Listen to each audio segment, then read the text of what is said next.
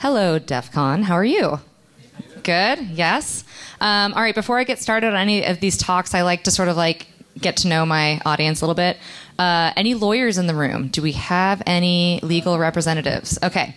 That makes my job easier and harder in some ways. Also, how many of you in here would describe yourself as a hacker? Yay! This is the most hackers I've ever been in one room with, besides for like being out there. That's great. Cool. Well, I'll get started. Today, my name is Beth Schechter, and we're going to talk about the Open Cannabis Project, which is a nonprofit that I'm running. To give you a little bit of an overview, we'll start out with some introductions and disclaimers, a little brief history of cannabis prohibition, although if you were just here for the previous presentation, there's a lot more information to learn, and I won't be going over all of it. We'll talk a little bit about the problematic land of cannabis patents, how open source data can help solve some of those problems, what we're building, and then I'm really hoping to use a good chunk of this time for discussion with all of you. We have some questions about, some ideas that we have moving forward, and we'd love to hear your thoughts. So to get started, let me tell you a little bit about Open Cannabis Project, which we call OCP because Open Cannabis Project is a lot of words to say over and over again. It was founded back in 2015 by Dr. Mowgli Holmes, who is a geneticist at Phylos Bioscience, and Jeremy Plum, who is a renowned cultivator, grower, cannabis enthusiast. And if one of those people that if you ever get to him talking on cannabis science, you will feel like you are drinking from a fire hose. He's amazing. And their goal was to create a comprehensive archive of every existent cannabis cultivar, which is the word that we use for, strain. Strain is something that's used for bacteria, and cultivar is what we use in botany, and its attributes. So it's chemical levels, it's maybe potentially its morphology, that kind of thing. And the primary purpose is to block overbroad patents claiming ownership over previously existing strains, namely the ones that we have been growing forever.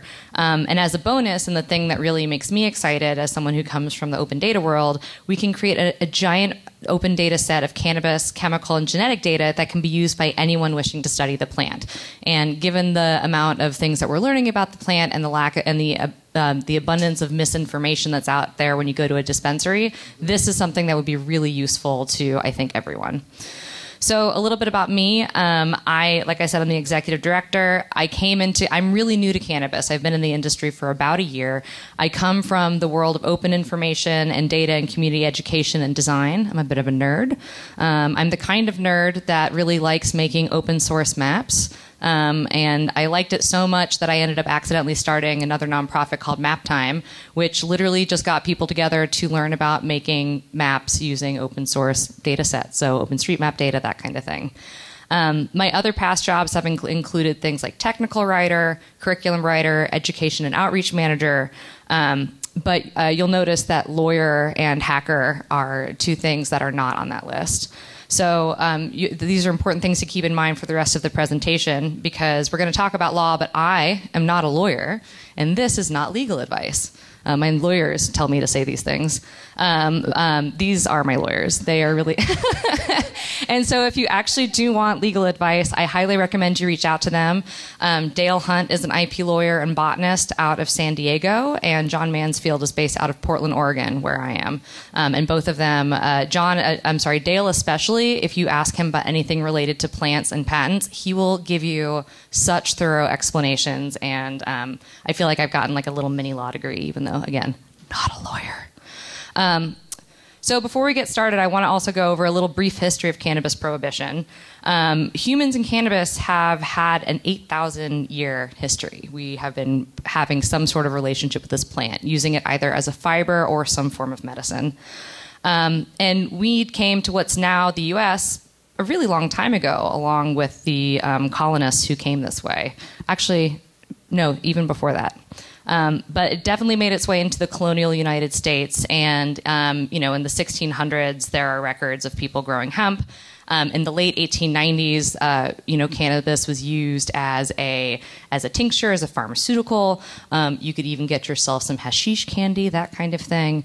I've seen some anecdotal evidence. Actually, we talked about it in one of the previous presentations today, that cannabis was also considered to be a treatment for opium addiction a long time ago. And then, again, now some edits are needed on sort of the previous part now that I've learned a little bit more about Mr. Anslinger, who has taken a lot of the credit for the beginning of cannabis prohibition. Maybe it sounds like maybe he wasn't the one fully behind it. But suffice to say, a series of events in the 1930s brought about cannabis prohibition, and it got scheduled along with heroin as a Schedule I narcotic. And since then, we've seen just like tons of prohibition that's anti-cannabis, and from Reefer Madness all the way to Nancy Reagan and her wonderful Just Say No campaign. And now, thanks to organizations like NORML, we have this sort of like mixture of cannabis regulation speckledness in the United States, all of it stilted by this Schedule I classification. And then there's Jeff Sessions, just making a sad face about everything. I know. Oh man, he's got some healing to do and can probably use a lot more CBD. All right, so what's the deal with cannabis and patents? And to be fair, I came into this project not really knowing much about it at all. So I'm going to give you a little bit of a brief overview of how this works so that you can sort of follow along, because it's not the most straightforward thing. So U.S. intellectual property law has three main... Oops. Come back. I broke it. You guys, I broke the presentation. Out. Did I turn it off? Is there a computer? There we go. Okay, great. I will stay away from the cords. All right, so U.S. intellectual property law has three primary categories. There's patents, which are limited duration property rights related to an invention in exchange for public disclosure of that invention, which becomes useful once that patent expires. There's a trademark, which covers words and phrases, basically, or logos, anything that would be used to identify something in trade or commerce. And then there's copyright, which protects original works of authorship, including musical and artistic works, software, and architecture. A lot of when we're talking about later in the presentation about open source principles, a lot of this comes more from copyright law, which is part of why it's interesting applying to patents, but we'll talk about that later. But in general, these are the three sort of areas of intellectual property law, and we are primarily, as an organization, focusing on patents for cannabis. And patents for cannabis fall under IP protection that are available for plants in the United States. And there are, four main ways right now that plants are plants are protectable under intellectual property law. One is through the Plant Patent Act, also of 1930. A lot of stuff apparently happened in the 1930s. And it protects asexually produced plant varieties, which are not tubers. Tubers, like potatoes, since they do reproduce asexually, they're not covered under this act. They are covered, however, under the Plant Variety Protection Act of 1970, which protects sexually reproduced by seed or tuber-propagated plant varieties, except for fungi or bacteria. Basically, the difference, a couple differences between the Plant Patent Act and the PVPA. The Plant Patent Act really applies to patents for cannabis. The Plant Variety Protection Act is another form of federal registration that does grant you intellectual property protection, but it's not exactly a patent. The Patent Act covers basically anything that can be patented under U.S. law. And there's a type of patent called utility patents, which are really what you think of when you typically think of a patent for anything. And those can be granted for plants, seeds, plant varieties, plant parts, processes, plant genes, hybrids. When you think about, for example, when I say plants and patents, how many of you think of Monsanto? Like immediately? Right. Okay. So this is most people's primer sort of into this weird world. So, a Monsanto patent is typically a utility patent, and it's something that can be much broader than, say, a plant patent or something under the Plant Variety Protection Act. You can also use trade secrets and licensing as a way to grant intellectual property protection for your plants. Under trade secrets, though, because you haven't disclosed things publicly, if somebody else grows something really similar to you, just because you have protected that invention and kept it out of the public domain, somebody else can still get a patent for it. So it's kind of weird. You'd think that, like, protecting your invention and keeping your invention really secret would keep someone else from patenting it, but that's actually not true. So when it comes to cannabis, all of these things still apply with the exception of the Plant Variety Protection Act, which is kind of a bummer. And that is true because this program is managed by the USDA and not the PTO, which is the Patent and Trademark Office. And the PVPA, their seed registries, which is basically to get a plant variety protection, you submit a bunch of seeds, and the seeds get put into basically a seed holding facility, and the seed holding facilities will not take cannabis seeds because it is a Schedule I drug. So that kind of eliminates that as the opportunity for it. In other countries, it's also worth mentioning the Plant Variety Protection Act is also known as Plant Breeders' Rights. So if you've heard people talk about plant breeders' rights, they're also talking about the Plant Variety Protection Act. Eventually we'll come back.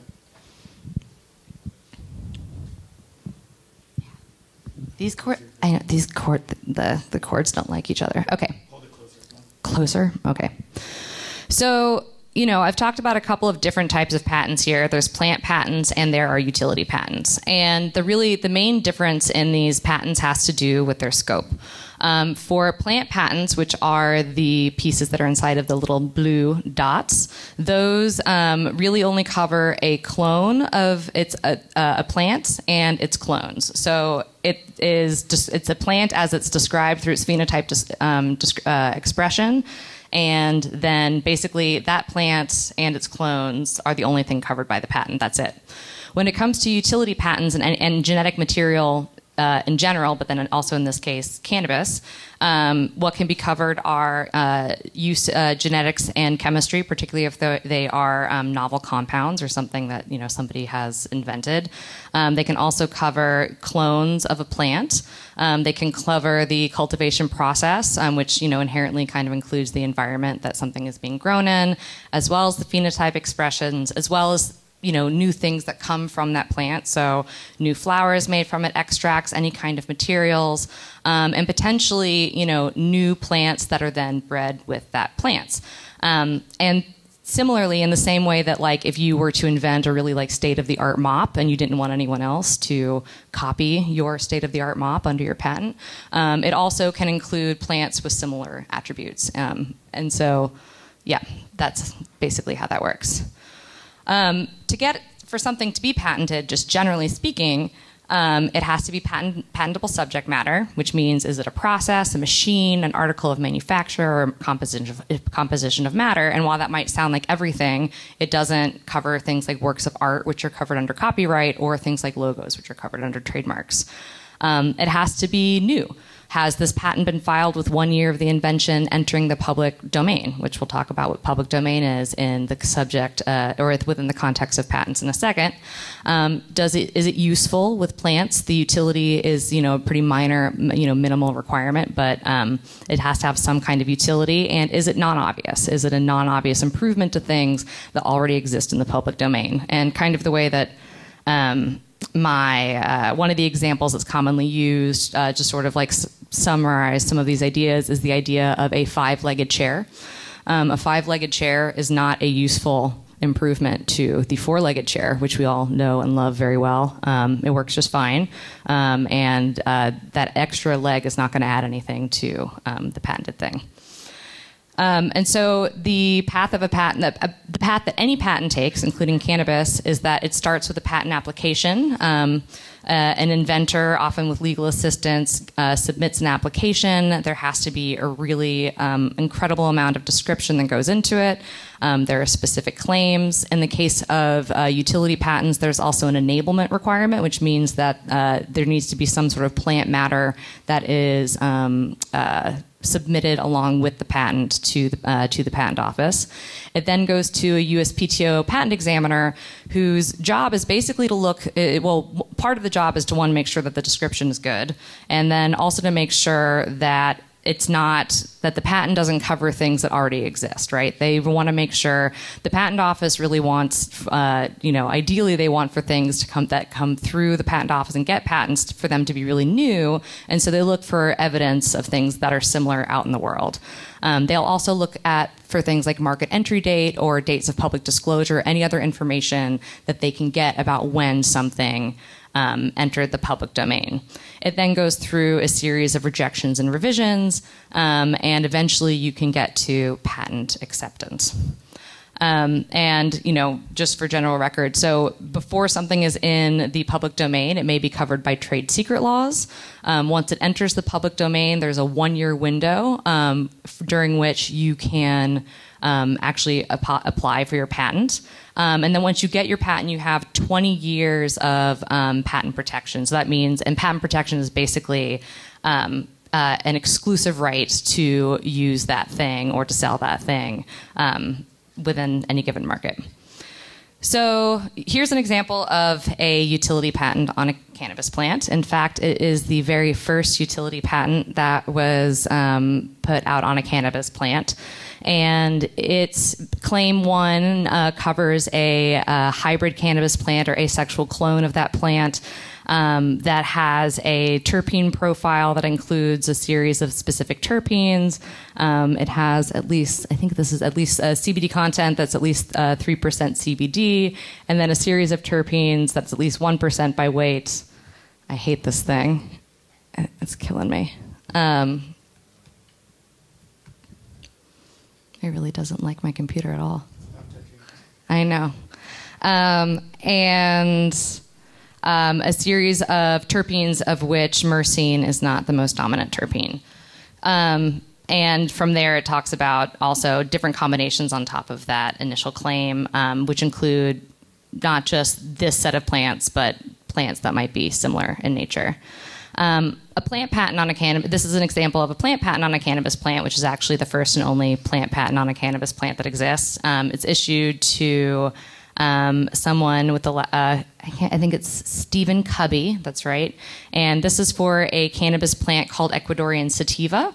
And Ecuadorian sativa is apparently a variety of cannabis that has like 45% limonene, and limonene is one terpene, and that is just a lot of limonene.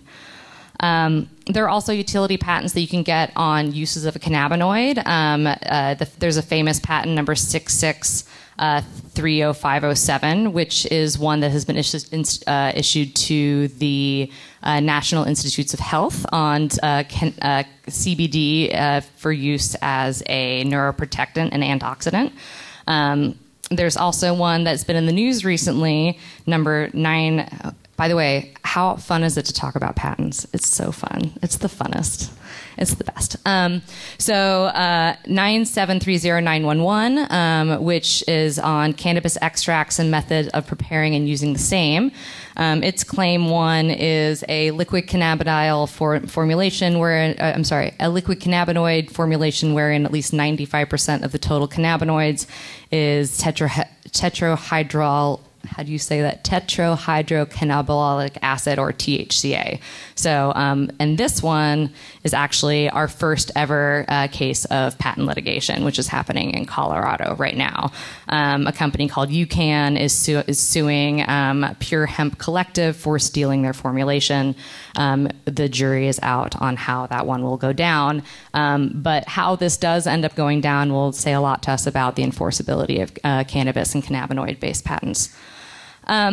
So, part of the issue is that, plants plus the patent system plus capitalism is you got to have big money to play.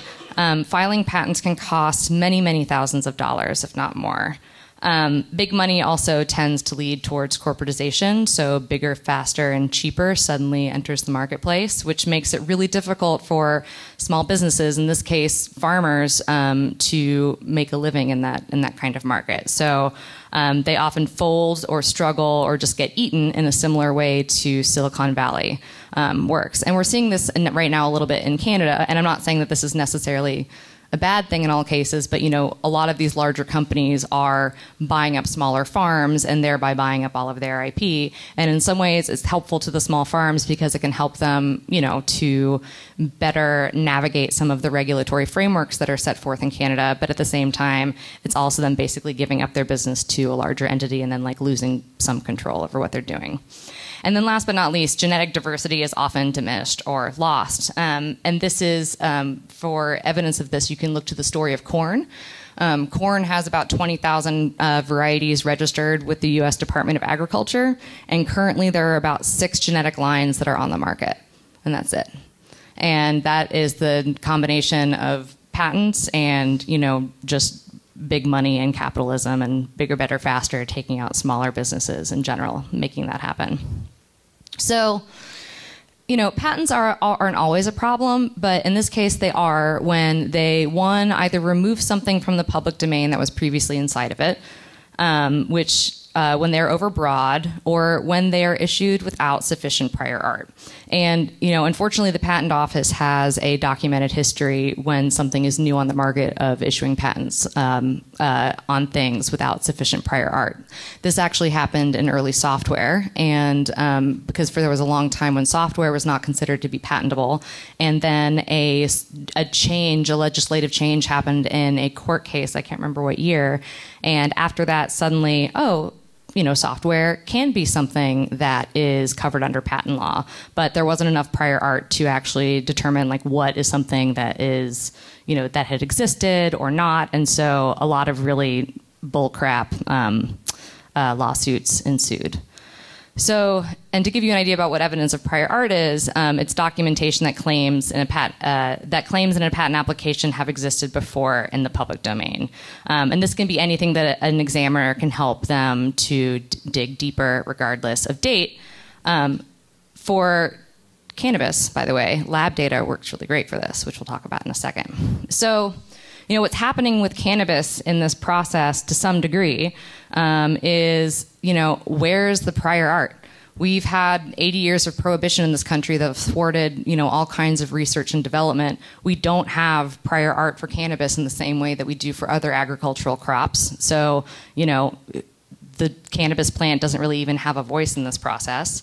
What if I don't have a lot of money? What if I'm a farmer who really wants to protect my intellectual property, but I don't have thousands of dollars to put into a plant patent or into a utility patent? And also, maybe I want IP protection without having to deal with patenting. Maybe I don't really like the system at all. Maybe I want to do something a little bit different. So we really, really, really need an alternative. And prohibition really does not make this easy at all. I sometimes talking about patents is like describing the worst board game you've ever played in your entire life. It's like nobody wants to play this board game. You're like, well, you have to find more evidence of prior art, and then it has to be dated, but anyway. And then when it comes to cannabis, it's it has to be public, but also hidden and anonymous. It's super fun. So, but this is really difficult, but I am not one to shy away from a challenge, so we're going to do it anyway. So I'm going to give you a little bit of an overview of what we're working on. So the first thing that we're doing is we are doing as much as possible, we are collecting data from labs. When I inherited this project in November of last year, we were only collecting genetic data, but it turns out that when you look at any kind of patent application, more of what you see is cannabinoid and terpene data. So we are doing our best to collect as much data about cannabinoid and terpene stuff as we can. And while getting data from labs is great and accurate and anonymous or potentially anonymous, I'm making it anonymous, and that's great, it kind of takes away from the ability for me as a grower to be able to say, hey, I have this cultivar that I've created and I want to give it to the public domain. So what we're building right now is a system that allows for public domain declarations. This is an alternative system to patenting that will allow people to get their information into the public domain. And then along with this, we're also putting together an open source license for cannabis. People have talked about creating something like this for a really long time, and we are actually going to do it. And hopefully, if anyone here is interested, who here is interested in open source? Who loves open source technology? Yay! Really? Okay, cool. Awesome. I actually would really love to have y'all as a part of this conversation, because I think that one thing that the cannabis industry knows a lot about really good weed, especially in the Pacific Northwest. Thank you, Pacific Northwest.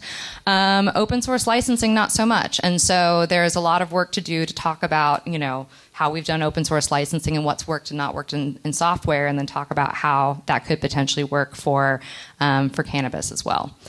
Our overall system, this is what we're building. So far, we've got a very basic prototype of our database, but I'm hoping we're currently rebuilding that as well. And actually, if we have any hackers in the room who want to get their hands dirty destroying and rebuilding my system, let me know. I don't have money to offer you, but I mean, you can work on organizing a bunch of cannabis data.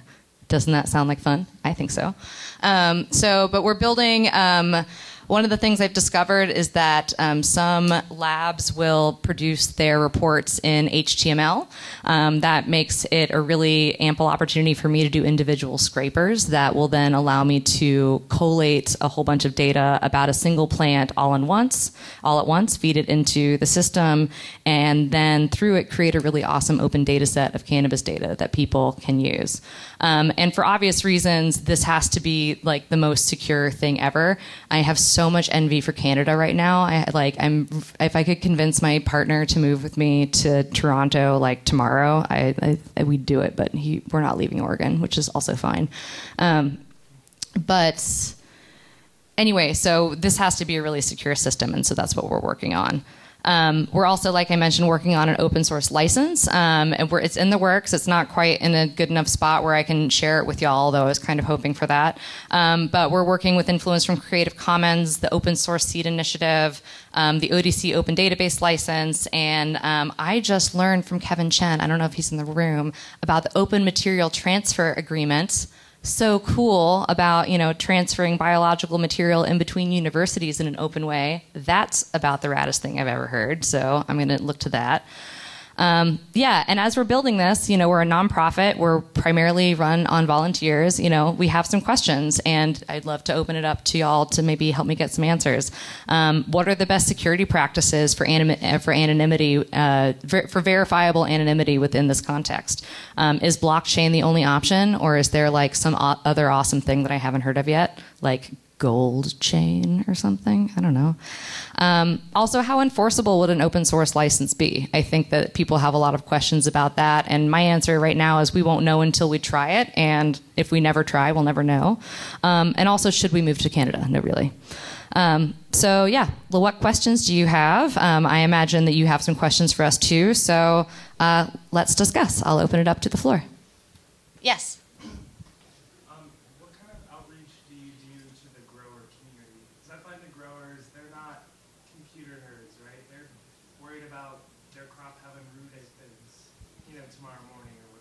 Yeah. So and there's a thirst for this because they're worried about pig tobacco coming in and crushing everyone. So how do you connect with them to make sure that their art is protected? So that's a great question. Two of our board members are based out of Northern California, which is a big market for a lot of those folks. And we're also increasingly trying to get the word out in magazines like Advanced Nutrients and other like publications that get the word out to growers. I've also had I've had a lot of luck getting on the radio in Mendocino County and that kind of thing. And through some of those outlets, we're beginning to reach out to growers, but primarily on the West Coast. I'm definitely open to advice or ideas on getting to people nationally. I'm having some fun conversations with some of the larger publications out there right now. So my fingers are crossed with that too. What's up? Hi. So in terms of the worst case scenario, if you don't really have an open cannabis, let's say license, and it does become predominantly driven by big business or commercialization, things like that, would that limit, the essence is it limits what individuals can then do with, in this area in terms of growing or marketing and things of that nature where it's legal. Mm-hmm. So, but you brought up the term, Monsanto. Mm-hmm. Is that the worst case scenario if without this project? Man, that's a good question. I mean, I think that the worst case scenario, in some ways, it's bigger than just patents. Like, patents are one piece of the issue. And a bigger piece of it that I really see happening is a combination of big pharma and larger businesses really getting a stronghold over most of not only just what's being grown, but what's able to be sold, right? Like, what's happening in Oregon right now is really apocalyptic to some degree. And I mean, there's up moments, there's down moments. We're definitely in a down moment. And part of the reason that we're in a down moment is because, Oregon in the black market along with California, exported a ton, and exports, I should say, a ton of cannabis, throughout the country and throughout the world. Within the legal market, those same growers who are like, yeah, you know what, we want to do this right, we want to do this legally, are now not able to make a living because we have too much weed, because the weed that we were shipping elsewhere is now stuck in the state, and there's like this big question of what we can do with all of it. And so I think that, and to some degree, an even bigger problem than the patents that I'm seeing is the sort of separation between the legal cannabis and the illegal cannabis market. As long as we're still putting people in jail, prohibition isn't over. As long as we're still criminalizing people for growing the plant, the war isn't over. And so to some degree, I see that as more of the worst case scenario, is that there isn't a way for small farmers to make a living and to participate, so they are then forced to compete on the black market, and so then they're still condemned in the same way that they have been for 80 years. Fuck that noise. So that's the worst case scenario. Thank you. Thanks, y'all. What else? Patents, cannabis. Yes. So on that last note, I think it's pretty possible, or it's very possible, that the next Democratic candidate for president will have legalization as a core part of their platform. So, it's on the horizon, but I also know this is super early, this whole process. So, like, what kind of outreach do you see out to the federal government space, for what your cause? Well, for Beth Schechter, not the executive director of the Open Cannabis Project, I basically want to shit on the front door of the White House and set it on fire. Oh, it is? Great. Cool. They know. They're watching me anyway. You're listening to me through my computer. It doesn't fucking matter. But I think that, but in all honesty, so we were just lobbying in DC a few weeks ago, and the process there right now is just so much more incremental. And I think that, truly part of the challenge is dealing with some people who have maybe older mindsets about some of this stuff and, want to sort of keep the status quo. And so with those folks, you kind of have to pander to their interest, you have to talk to, people who are Republican senators about how crappy it is to be a woman walking through downtown any city in America with a bag full of cash because I can't get a bank account. Oh, and by the way, didn't you want for me to pay my taxes anyway? I want to be able, as a legal operating business in the United States, want to be able to write a check to my employees, and then I want to be able to pay my taxes, and I want to be able to do so with a check from a bank, And I think that those kinds of arguments are really catch the ear of people who believe in states' rights and who believe in moving those kinds of freedoms forward. Ultimately, though, until we can get rid of Schedule 1, which is a whole different ballgame, that's not going to change. And the drug scheduling is determined by, the Department of Health and Human Services as well as, the CSA. And those are not officials that we get to vote on. They're people who are appointed by by the executive branch. Patent examiners, for example, they are to some degree considered to have similar jobs as judges. They're there to make a judgment on a case, and we don't necessarily get to vote on them. So that's a really, really, really good question, and I wish I had a better answer. But the answer in politics typically is that you have to sort of push these things forward slowly. But I would really love to see just a massive sea change, and that I won't make threats of pooping on people's doorsteps. Yes. So you mentioned that software also had a problem with regards to patenting, and I remember, I don't know if software was the main factor, but definitely just the patent office probably feeling out of its wits. They started a program years back to basically rope the public into helping them find Yes. prior art. Do you think something like that could be applicable to what you're doing? Like, is there a way that you could harvest, different types of information Yes. about the cannabis from the public? Yes, exactly. And actually, that's something that that's a great question. It's something that we already do. If you have any academic resources that you know of about cannabis that are in the public domain, please send them my way. We are creating, it's called our external data resources, but the idea is that it becomes like a much larger index of prior art about cannabis. So yes, we're definitely looking to do that. We're also looking to get involved with a patent education technical training program so that we can talk to the patent office about, cannabis cultivation and how it works. Because, the more that we learn about cannabis and genetics, and I'd actually really love to hear Dr. Lewis's thoughts on this. The more that we learn about these things, the more that we learn that, you can have the same piece of genetics grown in a bunch of different places and it can produce wildly different results, right, in terms of chemical expressions. So, but that isn't necessarily, unless you're doing a utility patent, which, might be a little too broad of a patent, potentially, for cannabis, then there's really not a great way to, fit with that. But in general, I think that, they definitely do need more evidence of prior art. We've reached out to the U.S. Patent Office about what we do, and, a lot of the examiners know now, which is good. But it took a lot of cold calling and finding people's numbers. Maybe they didn't want me to find their numbers, but I found them. Yes?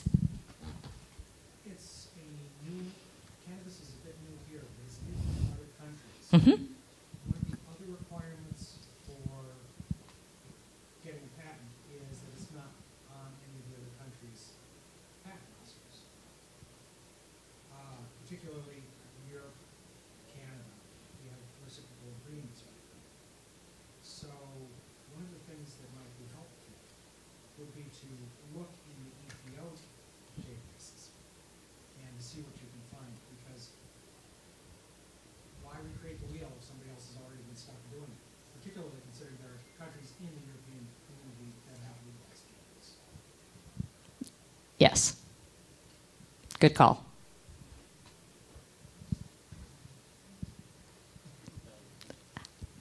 Yes. In regards to, for example, the epilepsy space, Mm-hmm. using cannabinoids for treatment, I think there's, going back to your metaphor of open source versus proprietary software, there's a perceived value of proprietary software that it's more stable. Mm-hmm. And in the context of cannabinoids, it's more, it has potential to have more consistent results for people that are suffering in a very severe way. How do you, is there a way not only to separate the legal aspects of patents versus an open source, but also an opportunity to create a metric for quality that and consistency that can also translate over to avoid that certain stigmas? Say more about what you mean by, standards. Oh, sure. Basically, the pharmaceutical company with a lot of cash gets behind it. Basically, the pill that they create, in theory, is more consistent than someone who is just kind of creating a small batch of whatever that may be. So, for someone who has a life-threatening illness, where they might have some death and epilepsy, it's a pretty big deal. Yeah. So, they really want to make sure that what they're consuming is a quality product that is as good as it possibly can be. That maybe it's for their child or whatever. Sure.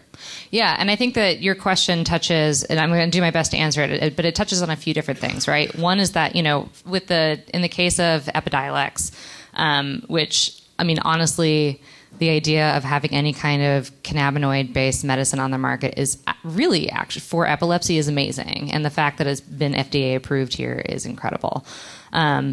I think that one of the things that's a challenge for me to wrap my head around is the lack of our ability in this country to do clinical trials that would allow people who are not potentially involved in a big pharmaceutical company like GW Pharma, who are able to participate in those trials, to do the same. It's really difficult, if not impossible. You can't get federal funding to do that kind of work in the United States.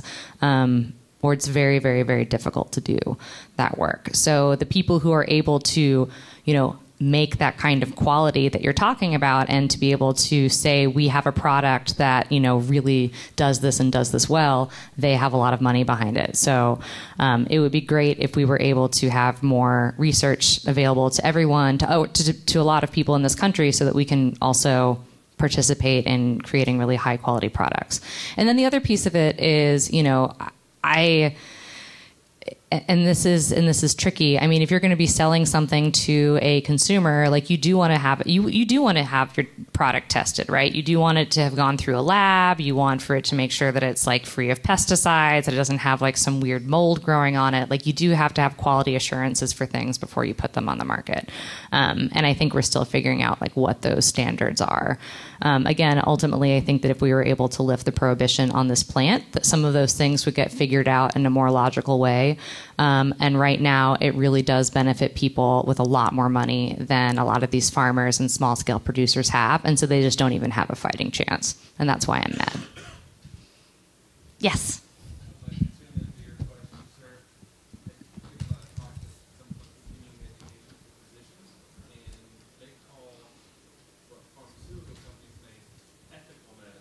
Ah. Exactly what you said. There's standards, there's criteria, you have to meet GMP. And then you look at certain things in our marketplace, for example, red yeast rice extract. You can buy that all day long in the market, but it doesn't have a quantity of the active molecule in it, whereas lipitor is the active molecule. It's a similar thing, and they think that dichotomy is what's going to shape up with the epidiolex. So you have the people who use epidiolex because of the ethical piece, then you have the people who use the stuff from the shops. It's like your herbal remedy. What's even more interesting about CBD is there's absolutely zero correlation for it doing anything for epilepsy without the presence of other epileptic drugs. So it's important for everyone to realize that. Yeah.